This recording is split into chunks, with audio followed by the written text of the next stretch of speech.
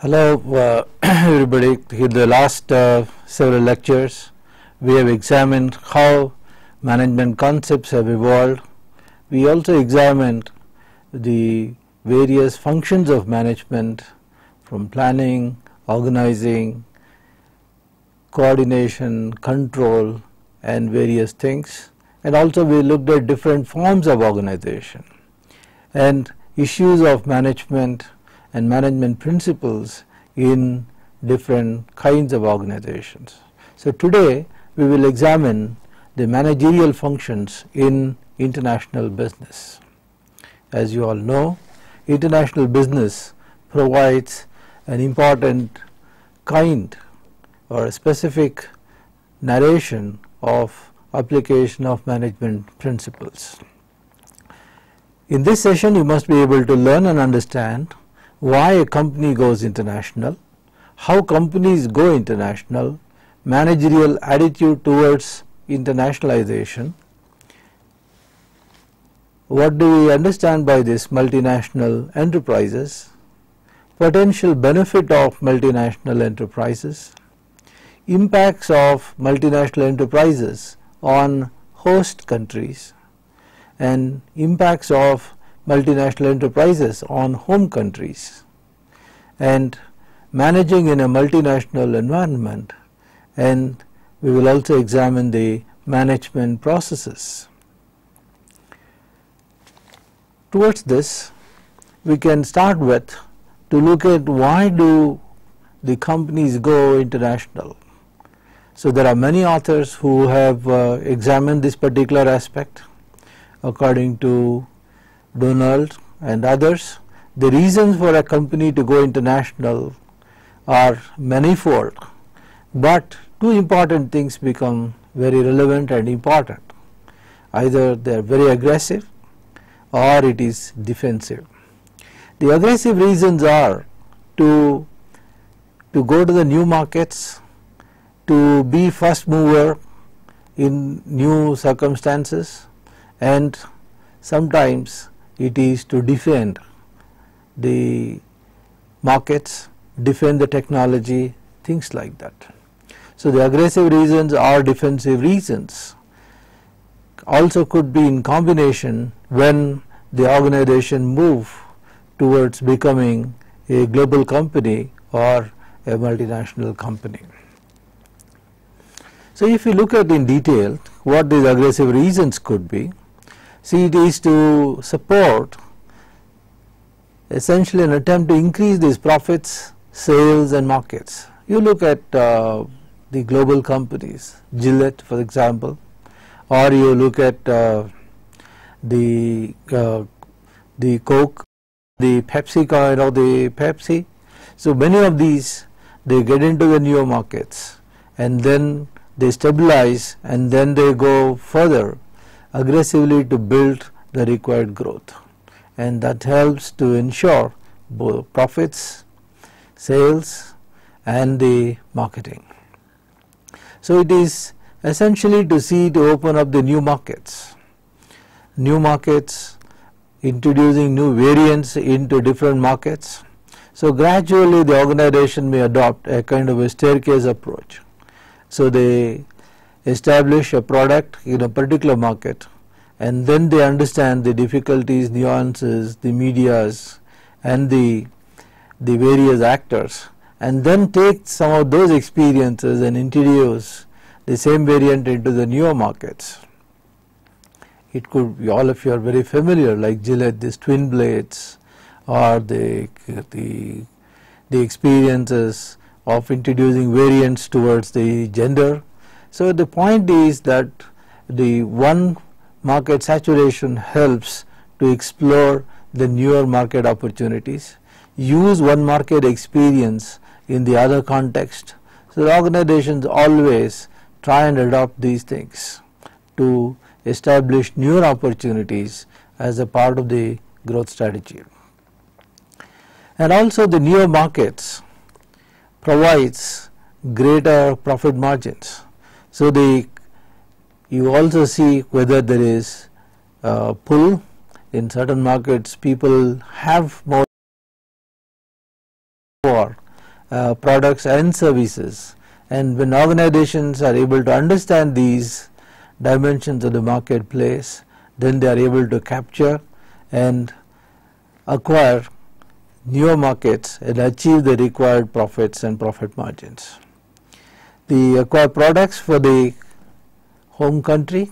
Sometimes you also go to the other markets to get the required raw materials, the required supply chain, and also definitely the final bottom line is to satisfy management's desire to expand and grow. The defensive reasons, as I said, that it could be in combination, but is essentially the same. It is to protect.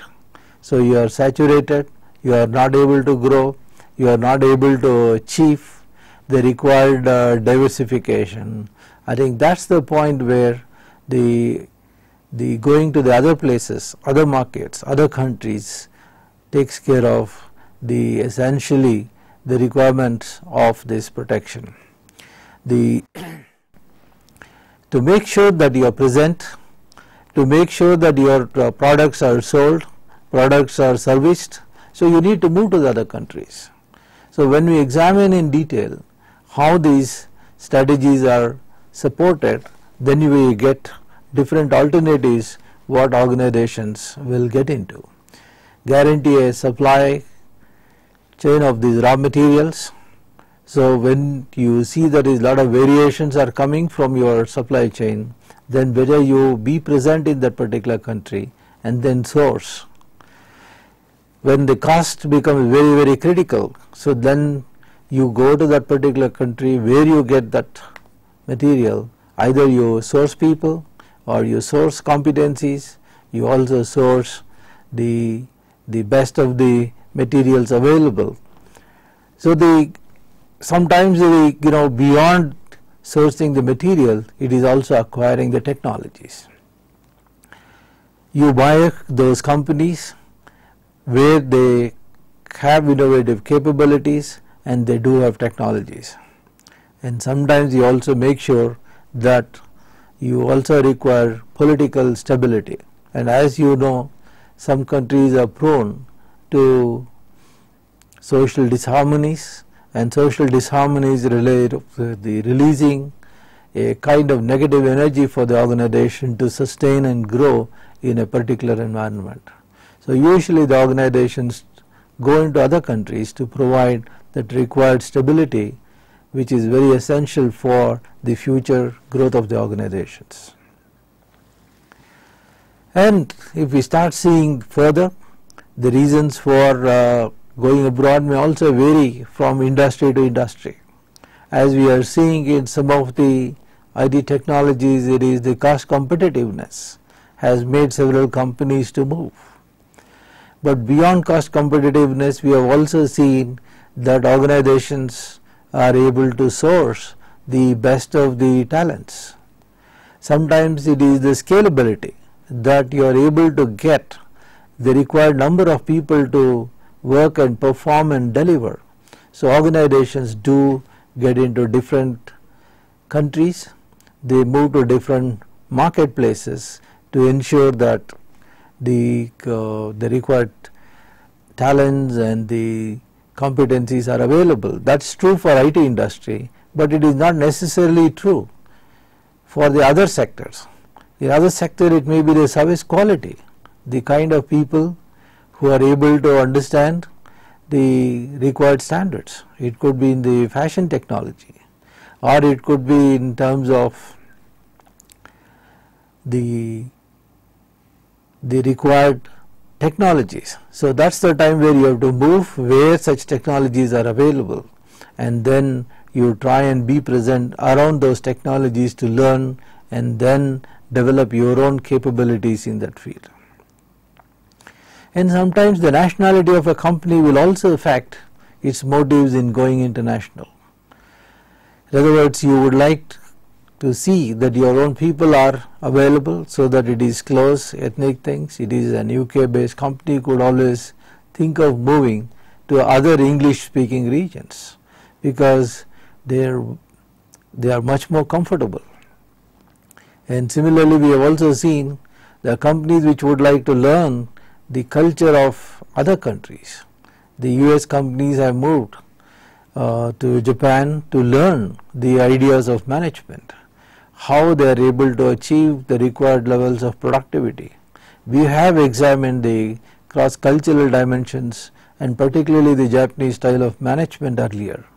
So it is these requirements of the organization to learn and build that required sustainable competitive advantage at different levels in the organization makes them to be present in such competitive scenarios. The going international is also has been classified by several authors. Christopher, for example, has tried to look at different levels from first degree, second degree, third degree to fourth degree of internationalization. If you start seeing what this could mean, so it is essentially the one kind of an approach is pretty passive. The passive thing is that you are trying to look at other markets and then you try and take the help of another company. Typically, one of the companies located in Pina is looking for some markets maybe in China or maybe in market in Germany. So what do? You try and seek some help from the local person, and the local person would help you. So it is a kind of a presence in another market, in another place, through the help of another organization. I think one can think in terms of this as a very first level of internationalization.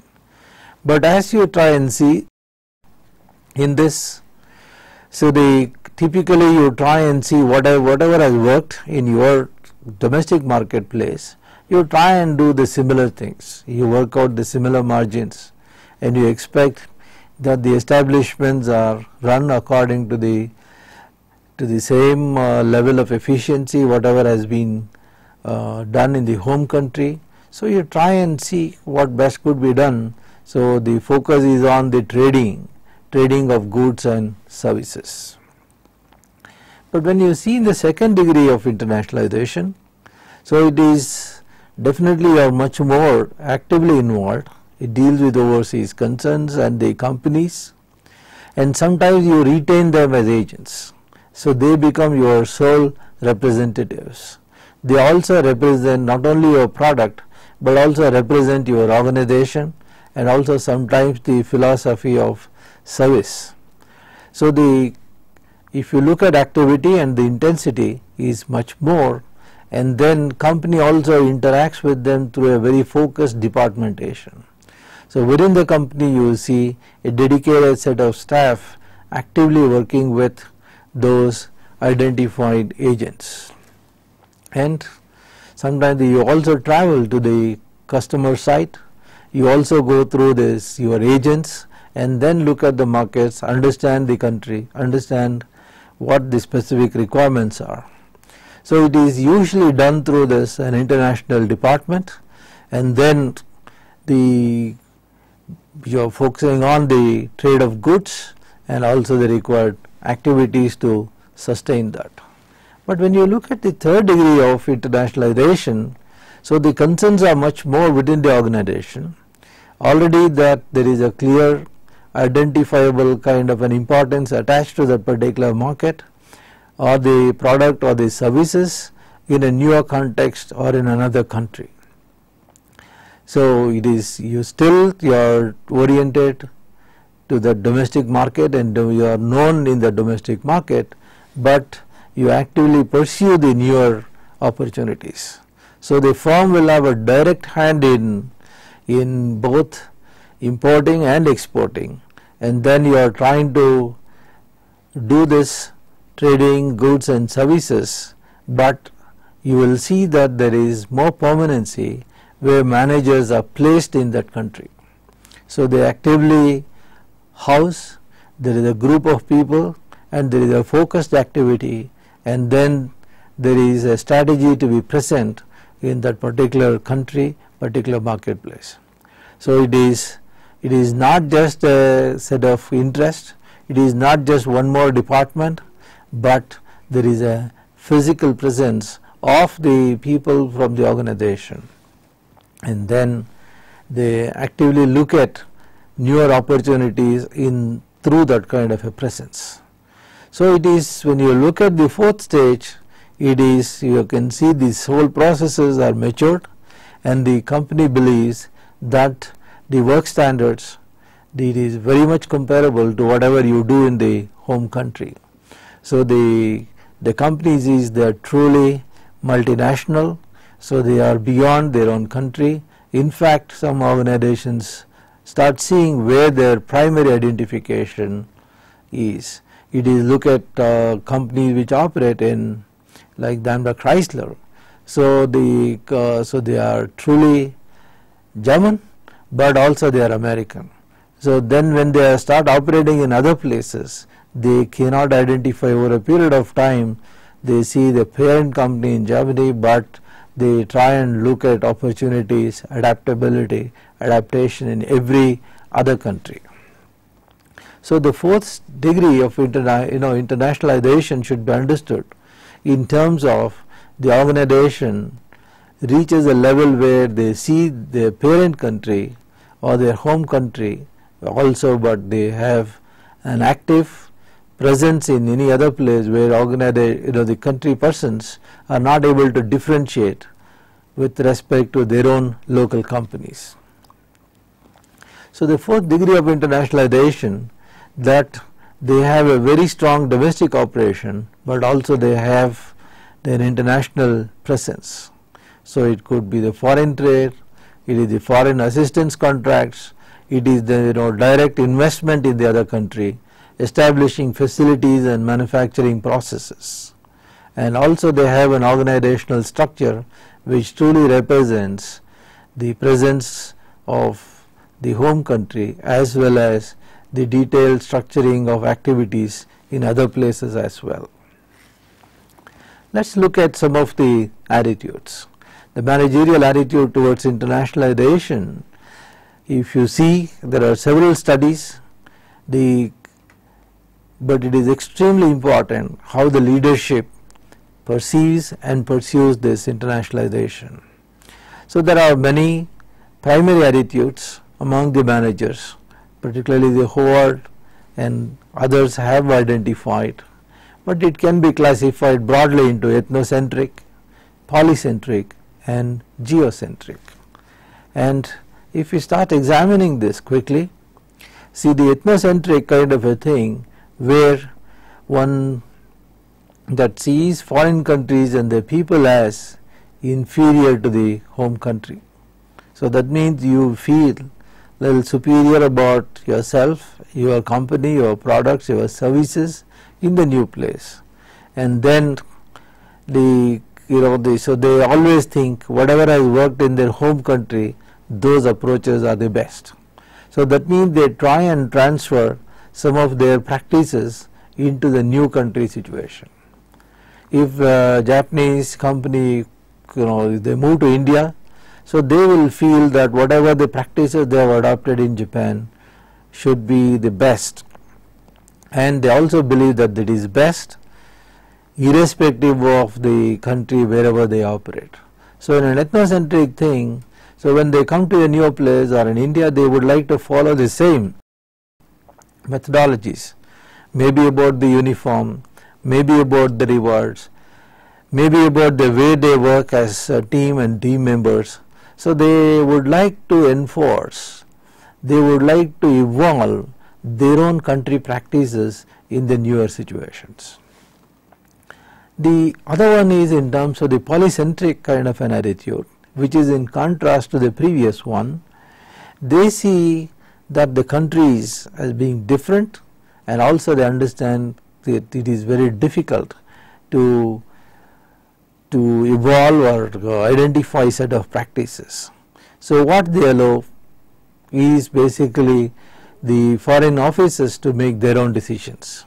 So we have our practices and our approaches, but they would like to deal those as separate profit centers or the cost centers, and then they know their country and let them evolve whatever the best practices as.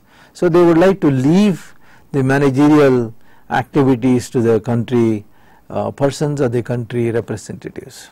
Particularly when you don't know the language, when you don't know the governance structure and practices, when you don't know how the political systems have evolved in that particular state. So normally the organizations get into this focus of polycentric attitudes. But the geocentric attitude recognizes both similarities and differences among countries. So you try and draw the best of the things, what is effective to the individuals and methods, but does not matter from where it has evolved. So many multinationals today, they are highly focused on performance, highly focused on quality, highly focused on delivery, highly focused on innovation. So delivery, innovation, performance, when all these things do matter. So what is the thing? The best approach is whatever has worked best, whatever has given set of results, I think try and see whether we can use and adopt it. I think that is where the multinational companies have contributed to the growth of management literature as well, through evolving, adopting and transferring some of their best practices from one country to the other, from one situation to the other.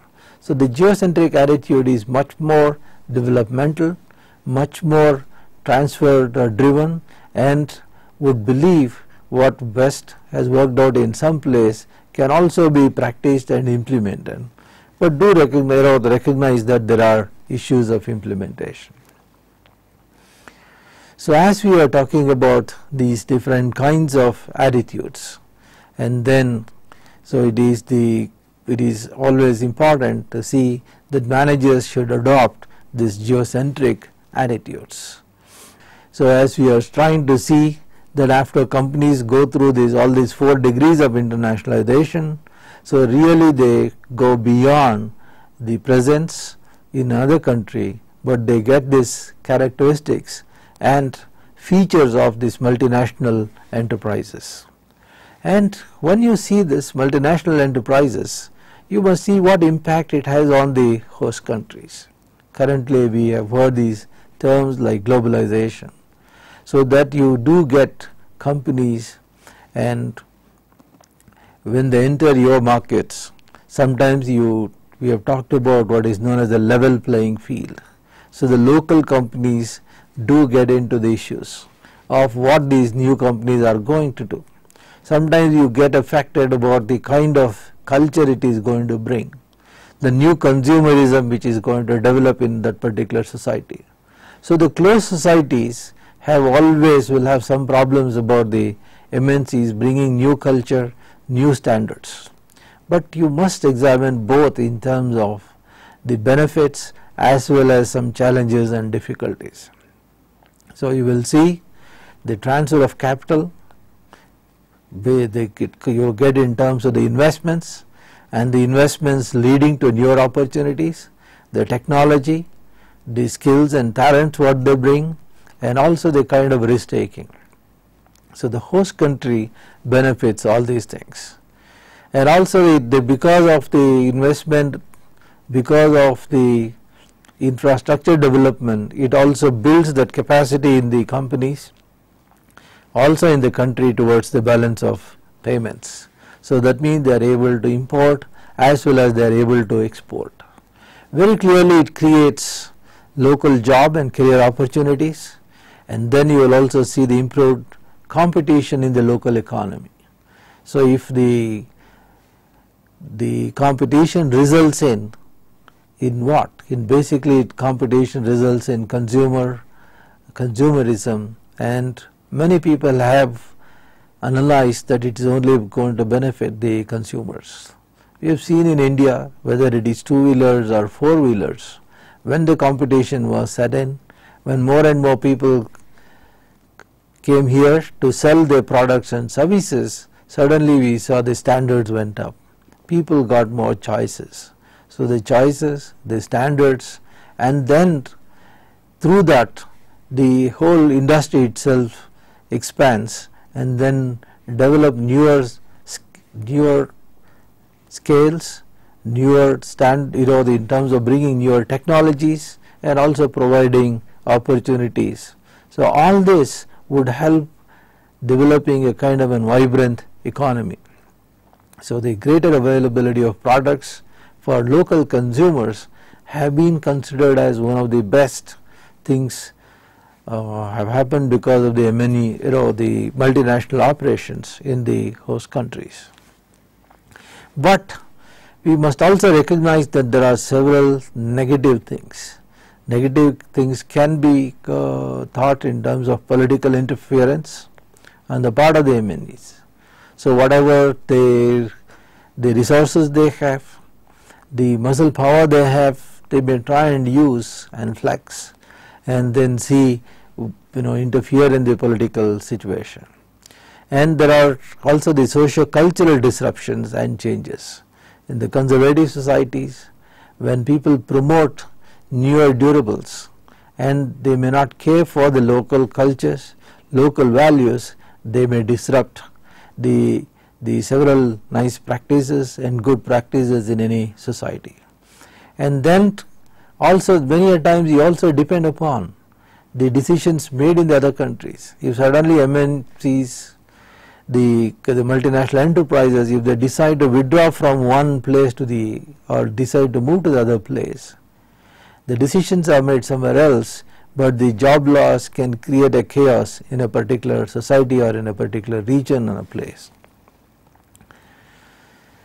So similarly, when you see the home country advantages, the home country advantages are the acquisition of the resources, particularly the raw materials from other countries, where you can establish very steady supply and sometimes lower prices than found domestically. This has been seen in the coal sector, sometimes this has been seen in the silk, when people go to the other places and import from other places to push their own trade performance in the local markets. The export of components and finished goods are also if you are able to do it, then the multinational presence will help for the distribution in the other markets. So you are getting into the newer opportunities, as I mentioned earlier. And the income from the overseas profits and also the licensing fees and then establishing newer management contracts, all these things are great advantage to the home country. So in other words, multinational corporations or multinational enterprises provide several opportunities, including the job and career opportunities for the home people, and then able to understand the culture, the way they could operate it. But the negative impact, one can always look at as a critical point, but sometimes you will also see that how much of your own resources are being taken out and invested in other countries. So you will be wondering why not in the local area and for helping the local community. So at times you see the balance of payments get affected because there is more outflow of capital, and then sometimes it is also difficult to control and understand what exactly is their dealings and issues are, so compared to the domestic environment. So the companies operating in the domestic environment are much more controllable, but in a free trade situations it becomes extremely difficult to see and control, supervise these multinational enterprises. So but with more and more countries the involvement grows, the MNEs become much more powerful. So the organizations also suffer sometimes ability to pay attention to one problem, that is a one country problem. And if you also see the managing in a multinational environment, as you are establishing facilities in your location, you have to put lot of emphasis on learning local customs, local laws, local values and so on, unless you have managers who are sensitive to the diversities, who are able to respond to the cultural things, it becomes very problematic for the organization. So the multinational environment means it is a real managerial challenge. So it is to look at the various things from purely an economic point of view to a political, legal, to socio-cultural and also technological.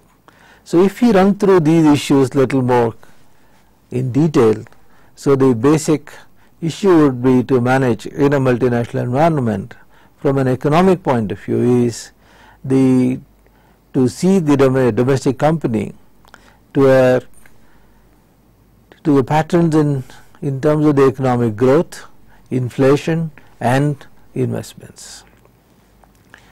So the international organization, they have to see what are the extent of controls on imports and exports. What is the issues and concerns of the host country and the home country about the foreign investments, and what about the repatriation of earnings? Are there any ceilings? Are there any controls? And as you run through these economic issues, one also need to examine in detail the political and legal dimensions. MNCs, MNEs, either enterprises or corporations, are mainly concerned with the stability of a foreign country's political system. So the leadership of that particular political system is extremely critical. So the economic and political philosophy of the group in office must be matching with the country's own orientation. In other words, MNCs can also get into issues with the local host countries. So that is where one need to sensitize the managers about the political as well as the legal system, the kind of justice system, the kind of compliance systems, the kind of punishment system, what is acceptable in your home country, is it also acceptable in other country? All these things must be understood carefully. It is issues about the gift, issues about the bribing, and many of these things can land people into real problems if it is not understood and implemented properly. And sometimes many people take this view, what is not acceptable in their own home country may be acceptable in other place. Certainly not. So one need to see very clearly sensitize the managers towards these issues. Both ends as well as means are important.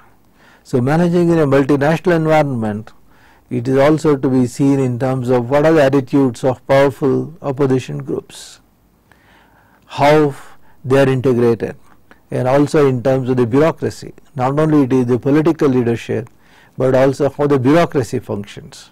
Is it too time taking? Is it too rigid? It is too responsive, non-responsive. So many of these things need to be seen, both political as well as the governance structures. But when it comes to the socio-cultural dimensions, apart from economic and political things, so the business manager who deals in international dimension must, I think read these words, must learn to be aware and to adapt to potentially large number of diverse societies. Today you see the great advantage for a good global manager or a global business manager is to be present in typically different culturally diverse kind of an environment and then enjoy those diversity as well. But if you don't enjoy, but then if you have a negative orientation towards diversity, then it will also be a problem for the manager and for the organization. So what is formal, what is courtesy, what is gift, what is the respect, I think these do vary across the cultures, and then it is extremely important to see how society is organized. Many managers coming from other countries to India don't understand what is this caste system. How can by birth somebody's social strata can be defined. So similarly the ethnic groups, so they are not in, one is not in a comfortable position to understand unless you live and take part in many of the culturally cultural activities and culturally sensitive events, it is very difficult to appreciate. And similarly, the divide and the differences between the East and the West, and what color could mean, the dress code, all these things are important. And then, good manager is culturally sensitive, and managing in a multinational environment means this, the index where you really are able to understand the differences and also to appreciate these differences to the advantage of the corporation. Similarly, the technological sensitivity is another important thing.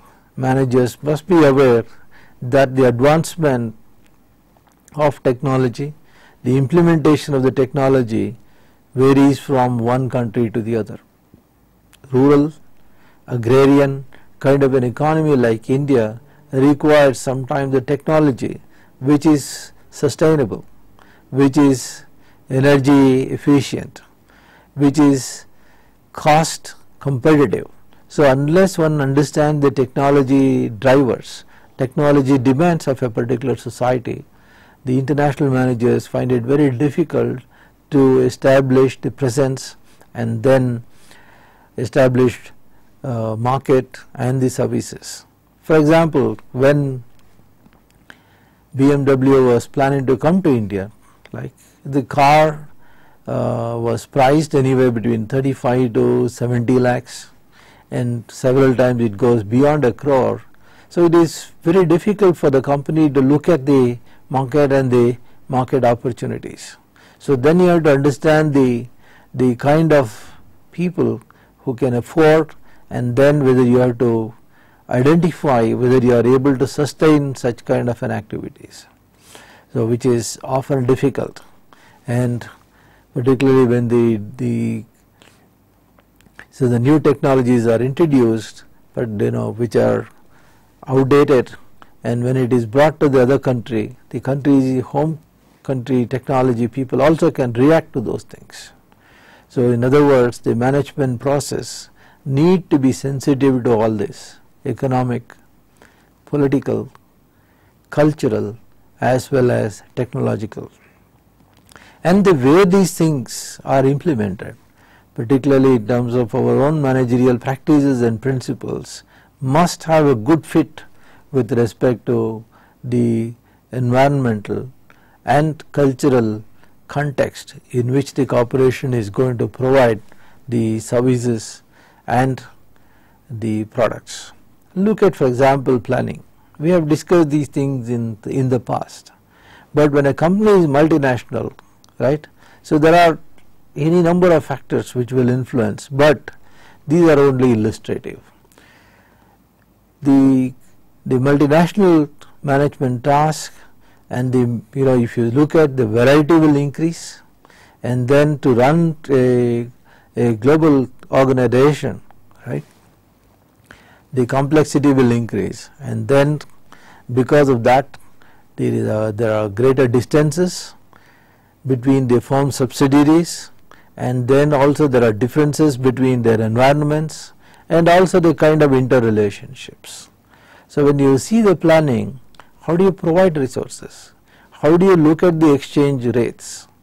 What is good in terms of the compensation in one country, will it hold good in other places as well?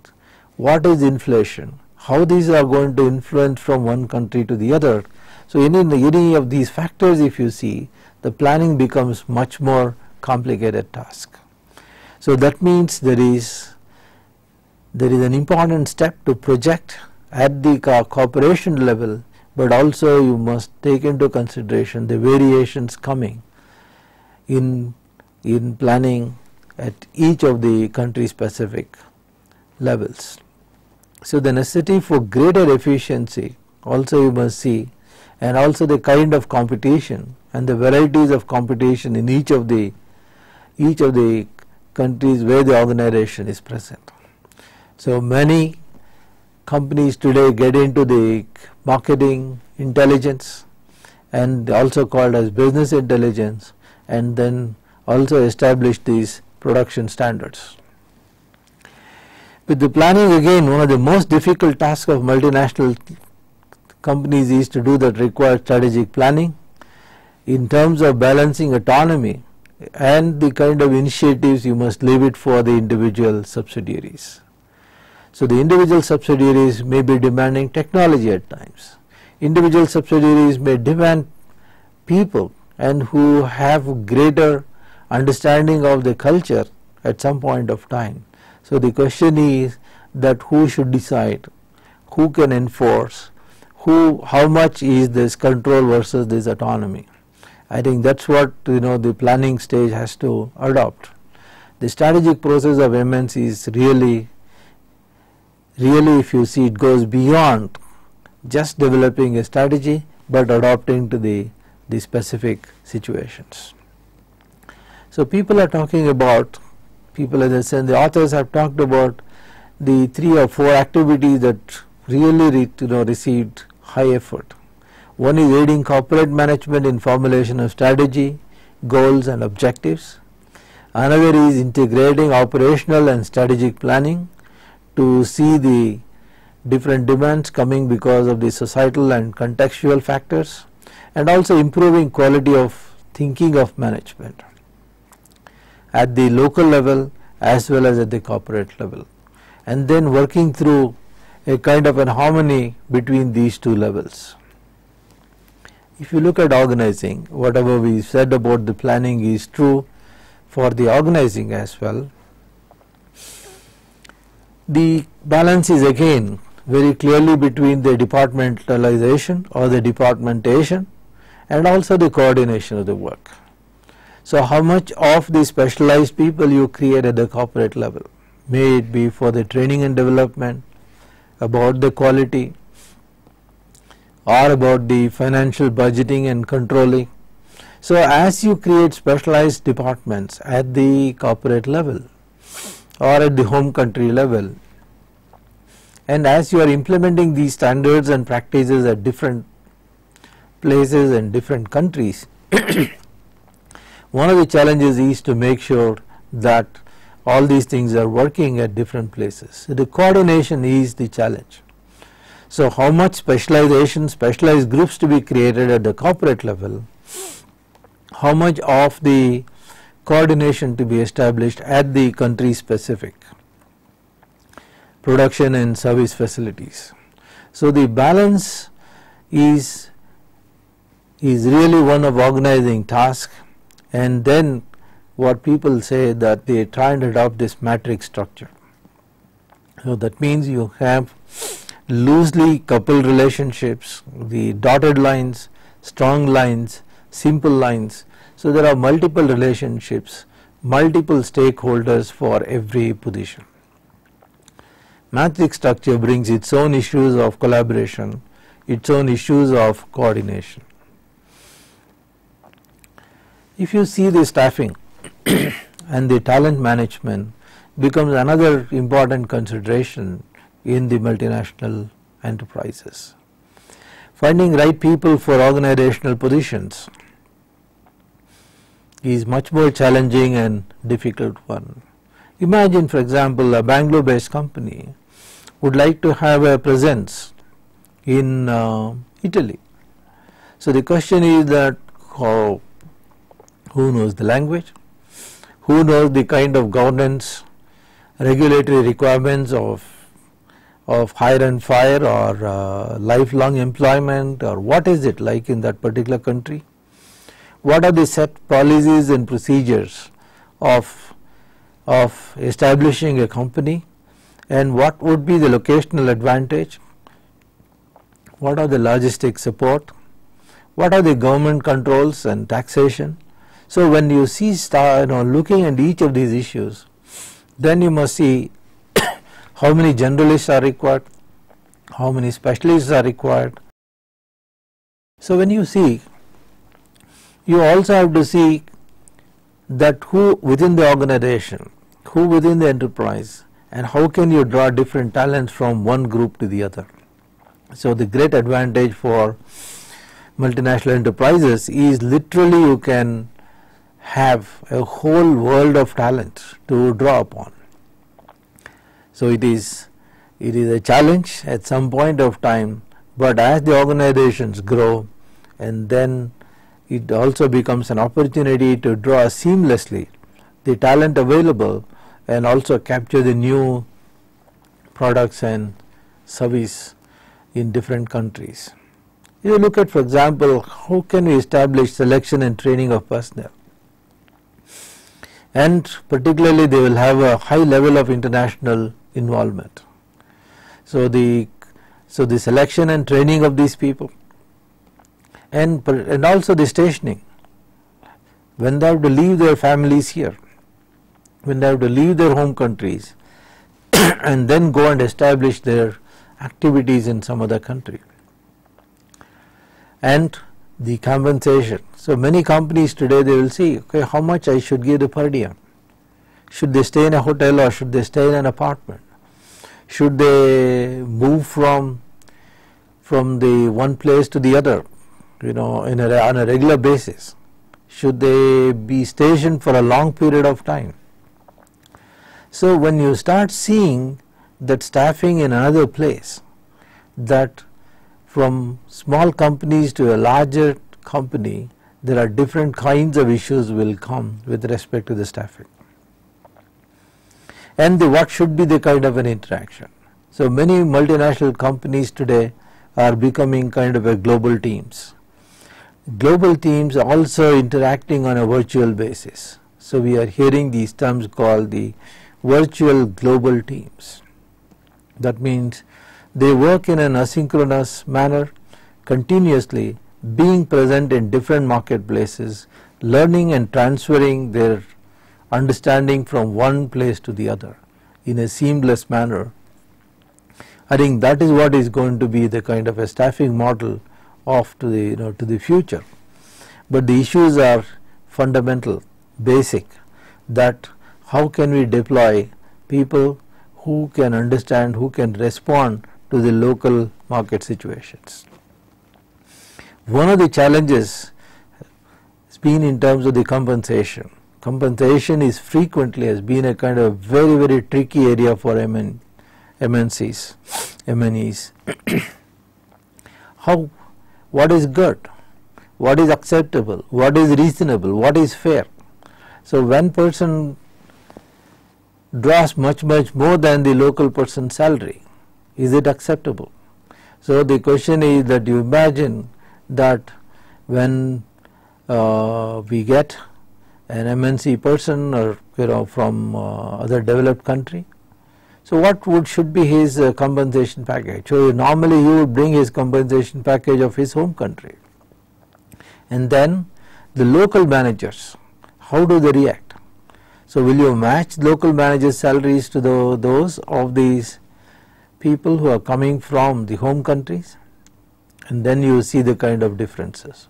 If the differences are in the range of 1:2 or 1:3, sometimes you can accept it. But there are situations where it is from anywhere 10 times to 40 times kind of a difference. That means if the local manager is drawing a salary who is comparable, competent, then, and if he gets, let's say, about 50,000 rupees per month, but then you have an equivalent person which is very comparable but draws not 5 lakhs, but sometimes it is about 20 to 25 lakhs. So then there are issues for the local persons. So then there are the issues of how much to give the facilities, how much the local people versus the others should get. All these things will lead to only conflicts. So in the company, to adapt to the differences among countries, their lifestyles, and also evolve a kind of an uniform compensation policies and procedures. and particularly when you compare countries from very advanced, very developed to evolving, and also the poor, then it becomes much more challenging, and many a times what is practical, what could be the best, can only be evolved through through either force or through a kind of a passive acceptance of the people. So still compensation has been a kind of a major issue, which is to be linked to the cost of living, which should be linked to the kind of performance and productivity, which is to be linked in terms of how much people demand, and also the kind of a capacity to pay. So several of these things need to be integrated and then manage people at different levels and also of different ethnicity and different regions. You also see the staffing issues also can come because of people's backgrounds and the nationalities. So at times people may bring their superiority complexes. People also bring their inferiority complexes. People accept certain levels, certain authorities from certain regions. Then the organization runs into its own set of issues. So building a culture which is focused toward performance and delivery, which is focused towards quality and performance, I think that versus you see the cultural dominance, cultural dogmas, I think the organizations, particularly operating in different countries, will have to resolve. MNEs, if you see, they have one of the difficult areas cut out for themselves is to achieve that required degrees of this cultural differences, making it and aligned towards organizational performance. But the greatest opportunity for multinational enterprises is to tap on this diversity and then build a global presence through very competent pool of managers who can understand, deliver in different contexts, different speeds with degrees of quality and performance built into. Particularly if you see controlling, the question is that really one should centralize every aspect of the management, or you make decisions only at the headquarters or leave the decisions to the local units. So many of the MNCs have seen that it could be very inefficient and sometimes it is also impractical. It is impossible to make all the decisions at the highest level. So how can you look at this control at different levels?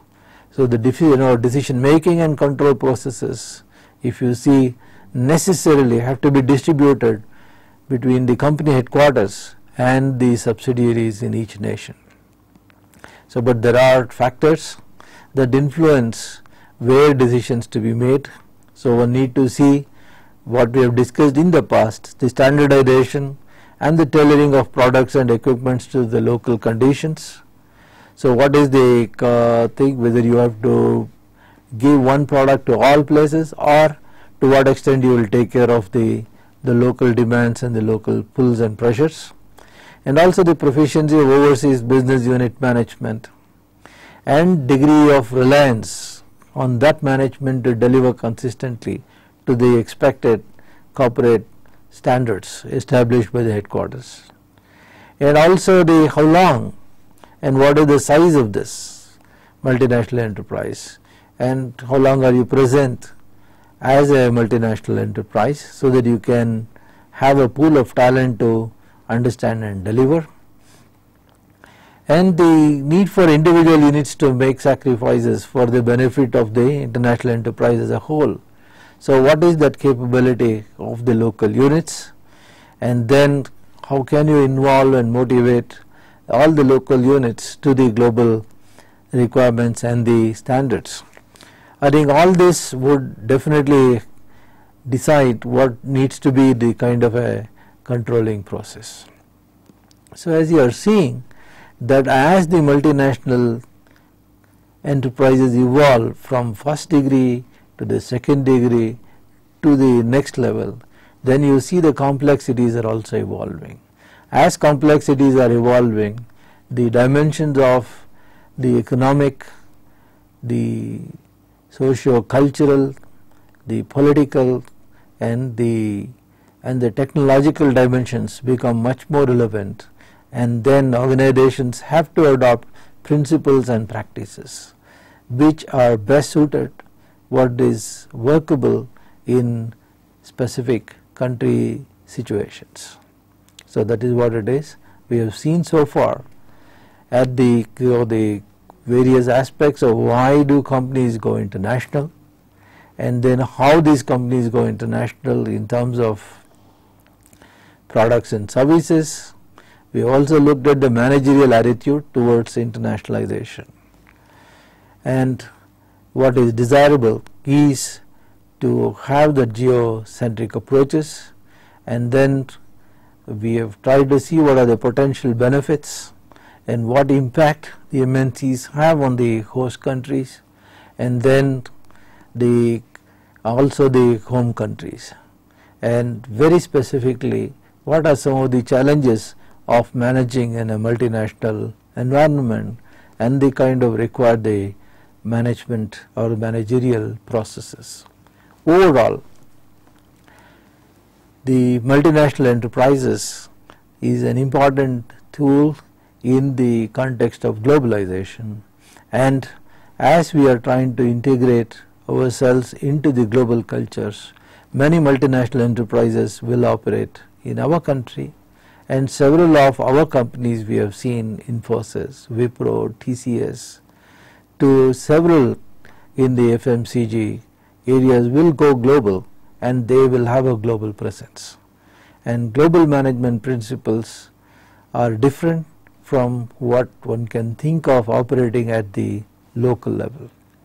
As we try and establish good M&E's practices, and we will be able to strengthen capacities at different levels, we should be able to help the economy and our own country in terms of balance of payment, things like that. And definitely in the next session we will try and think about the concept and definition and channels of distribution, different distribution channels, consideration in channel planning, selecting channels of distribution, and the related things. I hope it was useful to you.